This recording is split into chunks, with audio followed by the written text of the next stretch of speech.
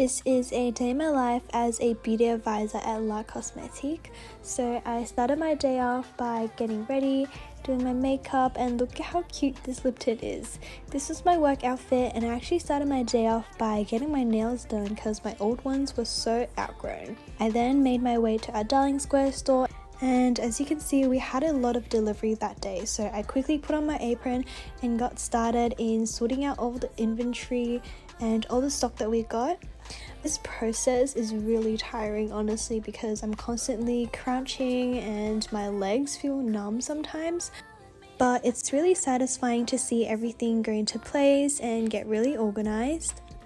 Here I'm putting some of my favorite lip tints, the clear ones. They're so glossy and so good.